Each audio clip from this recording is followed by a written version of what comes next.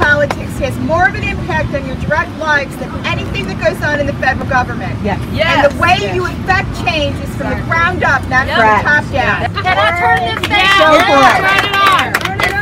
Is this a truth meeting? True. True.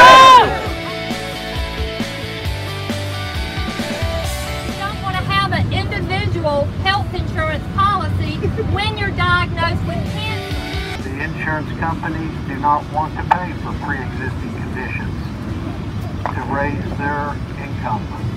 We have to stop it. Start locally, keep talking, get everybody off their butts and get them to vote. I've got a 27-year-old daughter, and she's afraid to have children because she doesn't want them to have to experience what their children are going to go through with this climate change. I want to be a grandmother.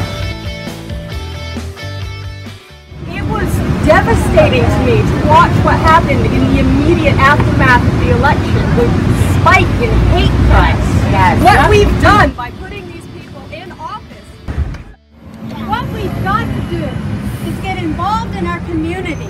Young people, you have got to talk to your peers that did not really get involved last time. Going to the polls, going to the voting booth, and saying what needs to be said and voting for each person